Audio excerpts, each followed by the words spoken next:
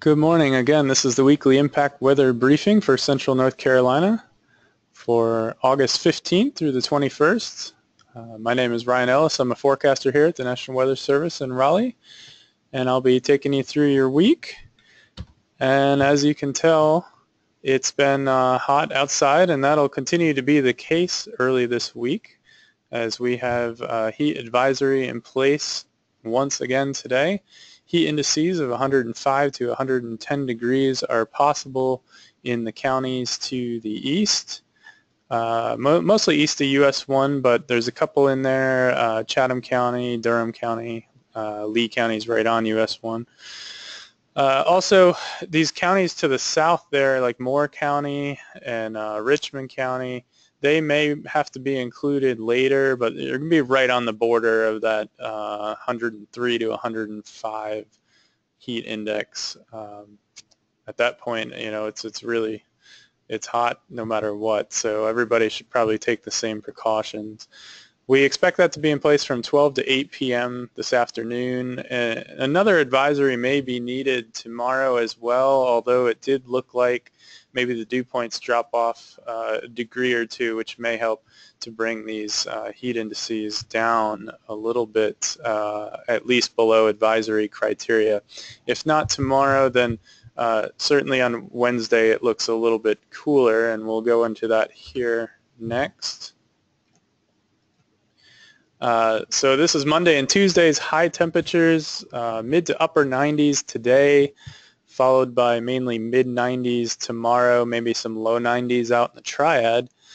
And then as you go into the rest of the week, we are showing maybe a little bit of a change in pattern by Thursday, where a frontal system kind of moves over the area.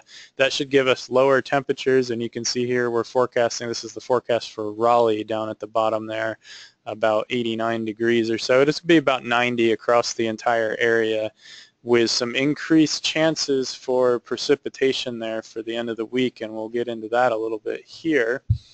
So this is this week's weather pattern, and you can see off into the Ohio Valley and the Mississippi, where of course they've had the major flooding. Rain continues to be the case there.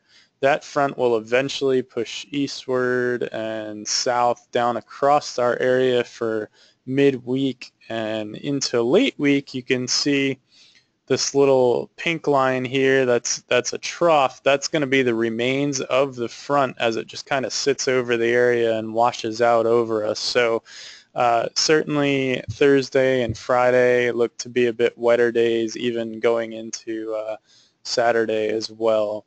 But certainly not the rainfall that they were seeing over in Louisiana early this week. We're not expecting any kind of major flooding or anything like that. So as far as the severe potential is concerned, the next couple of days, this is the outlook from the SPC, and we're just in general thunder today, and even tomorrow in the northeast it looks like not even in general thunder on their outlook, and then back to general thunder on Wednesday.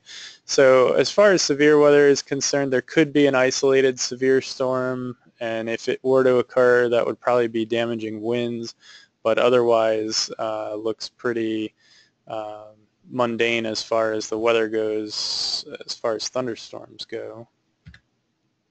On to the rainfall totals. These are the expected totals from the Weather Prediction Center in Washington, and what you can see here is that there's the obviously drier period for the beginning of the week, and then as we get into Thursday, Friday, Saturday, and Sunday, those rainfall totals start to pick up, whereas you see the 7-day total there, somewhere around an inch.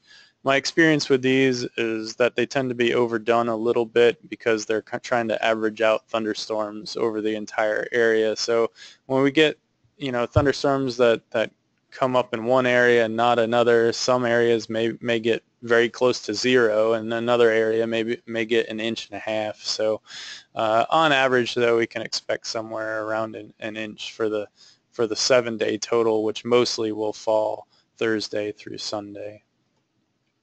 So going ahead to the following week, We are expecting back to above normal temperatures, which would indicate probably 90s again for next week, and below normal precipitation as well. So hot and dry again, and we've been dry quite a bit lately, so that might lead you to think about drought and abnormally dry conditions. And looking at the drought monitor, we're not there yet, so everything still looks good as far as drought is concerned. So to sum everything up here, heat advisory today, highs in the mid to upper 90s with a heat index of 105 to 110 possible. The front arrives on Thursday with cooling back to near 90, so relative cooling, I guess. And rain chances mainly Thursday through Sunday. The front washes out over the area for the weekend. Above normal chances for above normal temperatures and below normal rain next week. And then, as I just said, the drought is still not a problem over the area, so that's a good thing. Other than that, that's pretty much the fairly low impact briefing for the week. Otherwise, if you have any questions, let me know.